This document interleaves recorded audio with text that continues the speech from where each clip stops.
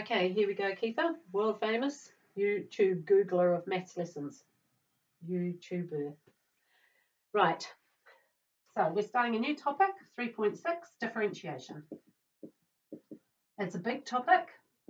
It's worth 6 credits. Lots to learn, lots of rules, and then after the rules, we learn how to apply them.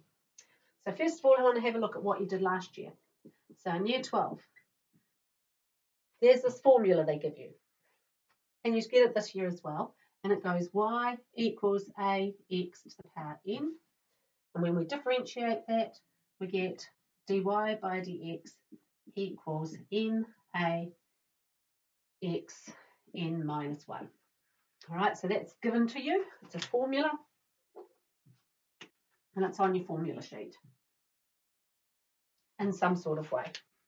So what does this mean? What I want you to do is I want you to learn a phrase. And that phrase goes, and you should say it every time you do one of these type of problems. Take the power, multiply by it,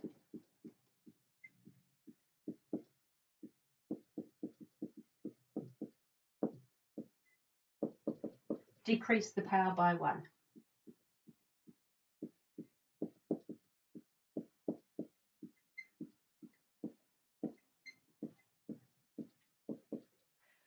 I've said it all the time since I've started teaching. That is what I use, and I say it in my head every time I get a problem.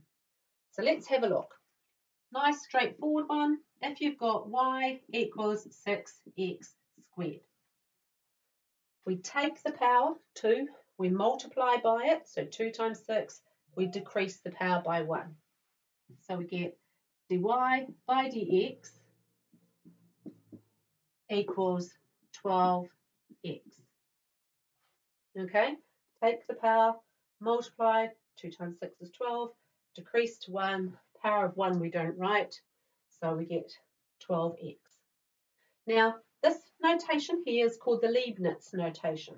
You can write it that way, but there's also lots of other ways. And so last year you probably learned to write it something like this.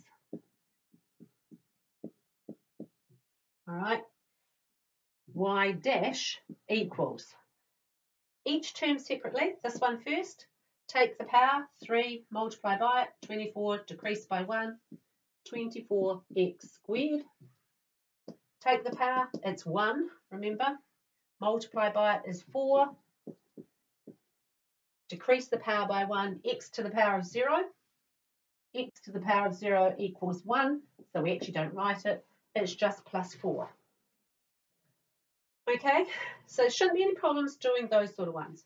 Remember, if it is a constant doesn't have an x. We're differentiating the y with respect to any x's in it. So if it doesn't have an x, it isn't being differentiated, it vanishes. So the differential of this would be nothing, gone. All right, and the other one, if we have something that is multiple in brackets, we should multiply it out first. We don't differentiate, so x squared minus 4x minus 21.